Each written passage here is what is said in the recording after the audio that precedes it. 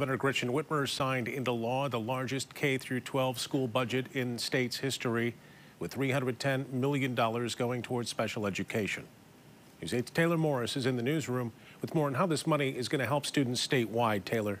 Yeah, Brian, earlier today I talked with the director of statewide education for the Autism Alliance of Michigan. She tells me this record-breaking budget is a step in the right direction.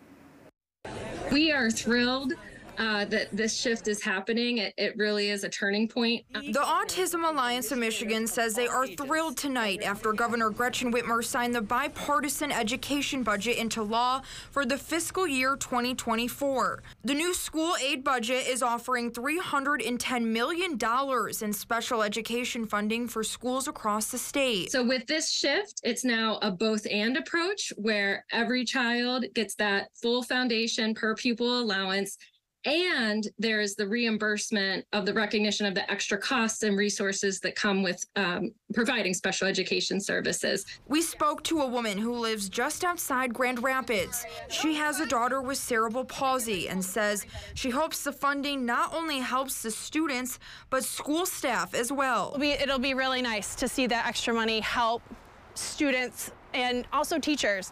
I mean, teachers' resources they're sparse at times. The director of statewide education for the Autism Alliance of Michigan says there is still a lot of work to be done.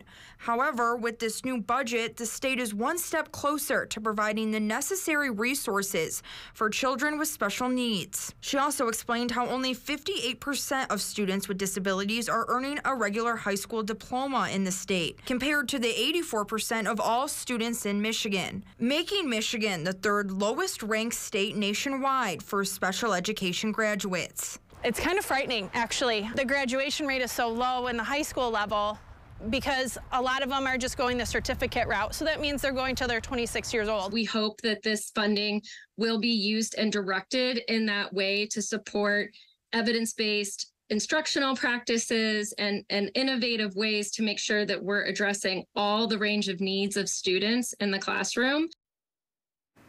Now, the budget also includes $328 million for mental health and school safety, as well as $370 million to support teachers.